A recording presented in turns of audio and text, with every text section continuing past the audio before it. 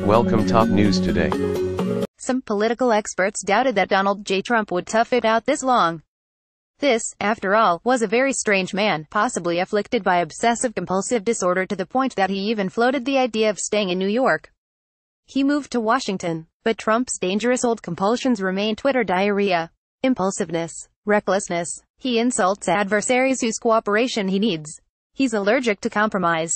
Will these character defects destroy him politically in 2018? The odds of Trump remaining president by the end of next year, I said recently, were significantly less than 50%. I still think that's true. But as noted above, we have a tendency to underestimate this highly inestimable man. The will Trump survive question is an equation with many variables. One thing is clear: the resistance, as the left-center political forces aligned against Trump and the Republicans grandiosely call themselves, is a null force. If Trump is forced out of office, it won't have much to do with these Hillary Clinton supporters. The resistance's street activism peaked out with the Women's March on January 21, 2017. They are, in Trump speak, losers.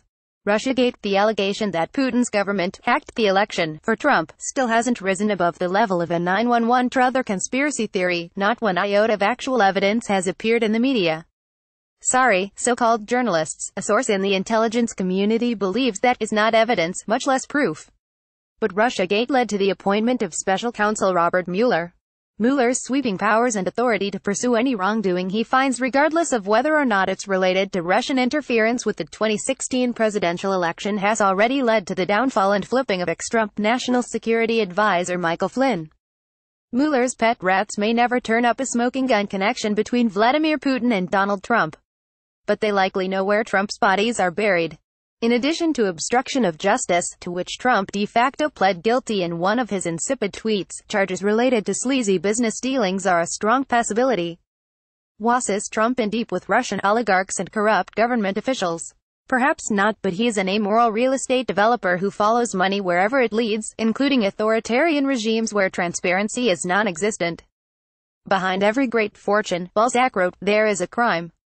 Trump's cash hoard probably results from many more than a single illegal act. Impeachment or resignation? Having researched Trump for my 2016 biography, Trump is more likely to give away his fortune to charity than slink away in a Nixonian resignation. His ego is too big, he's too pugnacious. He'd rather get dragged out kicking and screaming, unless it's part of a deal with Mueller or other feds to avoid prosecution. So impeachment it would need to be.